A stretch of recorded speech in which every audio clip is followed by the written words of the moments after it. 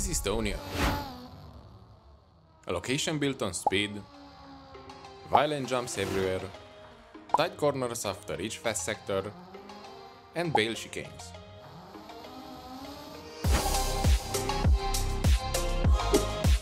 This time in Estonia the setup is focused on speed, so you should add just a little bit of toe out to the front wheels to help with those fast turns. While on the rear wheels, you can set more toe in to help with the car stability overall and to get out of those square turns and bail chicanes as fast as possible. You don't want crazy toe values here, because if the wheels are pointed too much in or out, they will induce too much drag when wanting to go straight and fast. As well as for the camber, medium values like these will suffice, because they offer enough grip when blasting through those twisty sectors, so you can be in full control of the car at any moment. For the differentials, the job is simple. Get as much driving lock as possible, so you ensure that most of the car's power is not wasted when accelerating, but also keep in mind that too much lock will induce understeer. I say that these values ensure the best outcome.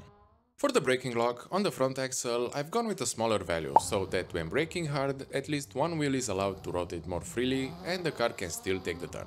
While on the rear, a bigger value will make both wheels lock under heavy braking, making the rear end slide a little. We can use this to our advantage to easily take those square turns after one fast sector, because the car will end up sliding sideways, this way positioning itself for the fastest corner drive out. And for the preload, lower values to the front and a bit higher to the rear wheels. Why higher in the rear, you may wonder, because with such a high driving lock, oversteer can be a problem when accelerating too hard while exiting a corner, so a higher preload value will help correct that. In the damping tab, you can leave the slow bump at 0. The road surface in Estonia is smooth, with a few big jumps and crests here and there. For the fast bump, on the other hand, things are a little bit different. Some tracks in this location have a lot of big jumps, so a stiff setting is necessary. You can go as high as +4, combined with a high bump division. For the tracks with small jumps or no jumps at all, you can set a fast bump at +1 and a medium-low value for the bump division. This way, some of the other big bumps and crests can be absorbed by the fast bump from time to time. Finally, here is the rebound. For this location, a -2 value will be just right. On these tracks, there are a lot of fast bumpy sectors that lift the car, so if you want to be in full control, a softer value like this one will ensure full contact between the road and the wheels at a minimal cost regarding the car's stability. Onto the brakes. If you've been a subscriber of my channel for some time, you may see and feel a difference regarding the braking force and the brake bias.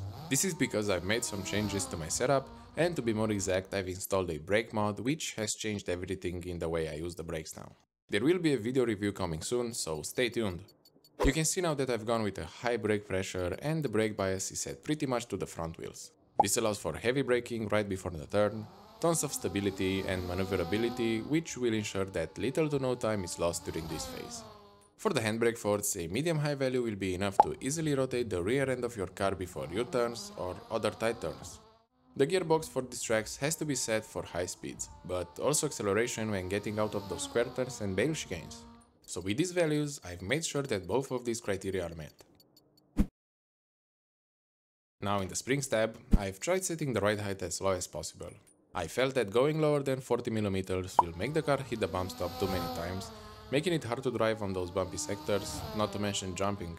The spring rate is set just 1 pip softer than the default value, because as I mentioned earlier, the road surface is smooth, so there is no need for crazy soft springs. The ARBs or the anti-roll bars are set on a medium value to the front and a medium high in the back. I didn't want to go stiffer than this, because these tracks allow for a lot of cutting. So you don't want the wheel that goes up or down on the grass to influence the other one which is still on the road, because it can destabilize the entire ride.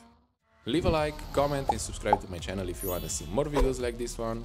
You can also become a member by clicking the join button or make a small donation via the thanks button to support me even further.